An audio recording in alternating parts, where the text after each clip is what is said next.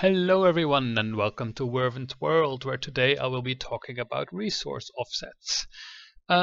As you can see here, I have 3 domes, and all of these domes will have iron mines, and they are all supposed to be on the pink square. But as you can see, and as you saw in my last video when I was building them, actually here, this dome is half built on the dark purple side. However, that's because these colored squares don't exactly overlap with where the resources are. So that's a bit confusing. So you have to do this mb.core sample on a lot of squares to find out exactly where your resources are.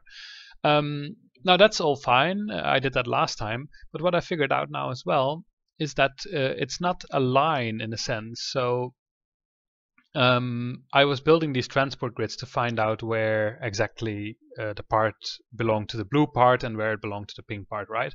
So these squares, even though they're pink, they actually have the resources of the blue part. So then I just kind of continued this line of transport grids. But then I figured out that, hey, this square and this square and this square, these parts are all part of the pink part. So the offset changed by 2 transport grids suddenly, by 2 squares, and then I continue, and then the offset changed again.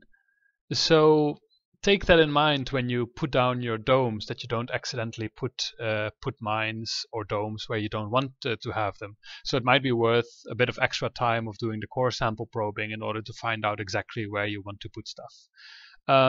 Yeah, so that's kind of what I wanted to say. So hope you found it useful, and see you next time.